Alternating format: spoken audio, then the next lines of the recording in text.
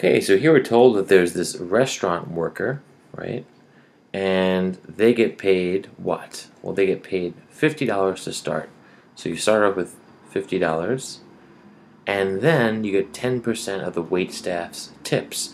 So let's set the waitstaff tips, right, equal to X, because you are going to get $50 plus 10%, right, or 10 out of 100 times X.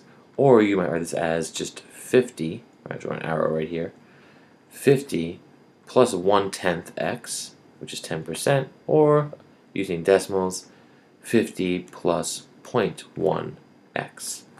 And this is however you're going to make. For example, if the staff makes $100 in tips, you're getting 10% of that. So that means you're getting 50, the initial amount, plus 10% or 0.1 of 100.